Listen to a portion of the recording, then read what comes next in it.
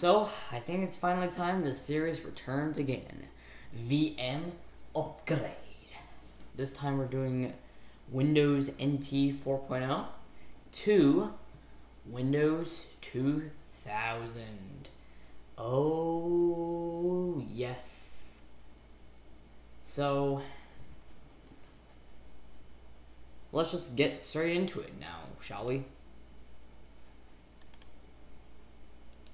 I'm gonna go here. I'm gonna go to here. I'm gonna go to here, here, and here. Okay, the CD-ROM contains a newer version of Windows than the one you're presently using. Would you like to upgrade to Windows 2000? Yes, I would. That's the whole point of this video. Welcome to the Windows 2000 simulator, and of course we're going to upgrade to Windows 2000, not do a clean install.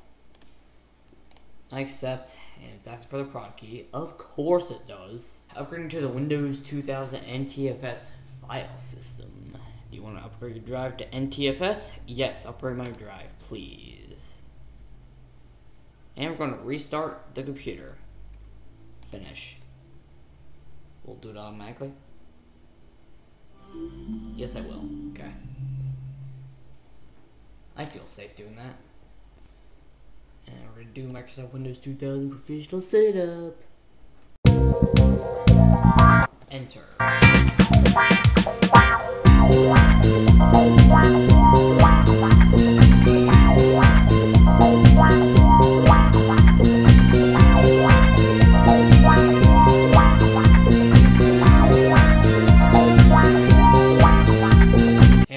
Restart now. And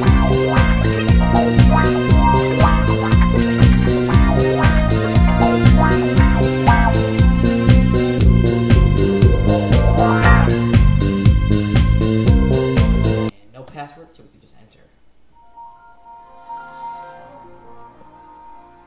Okay, looks like we got rid of our graphics drivers.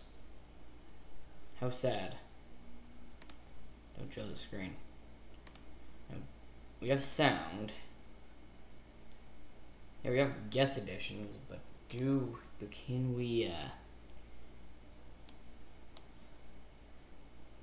adjust our display? 16 colors, 640 by 480. Yeah, I don't think that's happened. So yeah. It did get rid of our old graphics drivers, so yeah, but we still upgraded from NT 4.0 to 2000. That wallpaper looks horrible on 16 colors, so I'm just gonna